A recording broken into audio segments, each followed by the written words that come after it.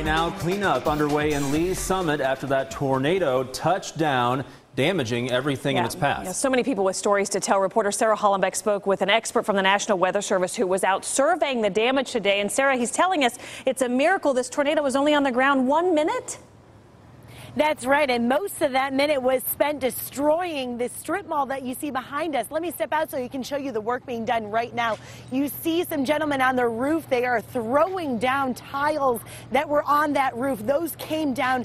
They really just spread out all over this parking lot, caused a lot of damage. But you're right, it only touched down for less than a minute, and it narrowly dodged homes less than a mile from here.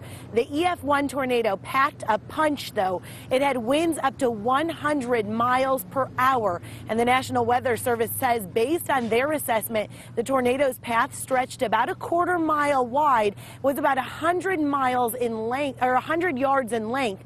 It touched down for just 1 minute's time, which was enough to severely damage more than a dozen businesses. But something we've heard time and time again today, it could have been so much worse. Off to our southeast, we have that fireworks stand that got blown down, and then the high school. But you get on the other side of the high school, it's all residential in there. And fortunately, the tornado had dissipated before right there by the high school. And then, there's tree damage and minor shingle damage in the residence, but it could have been a whole heck of a lot worse. The National Weather Service says no doubt this could have been deadly if that tornado would have touched down for a longer period of time. But that 1 minute, luckily, not enough to harm anyone here. But coming up at 5 o'clock, we talked to one restaurant that literally left food all over, their ovens on, because they left in such a hurry to try and dodge this storm. Reporting live in Lee's Summit, I'm Sarah Hollenbeck for the Now Kansas City. Wow, Sarah, thanks for that. Now, the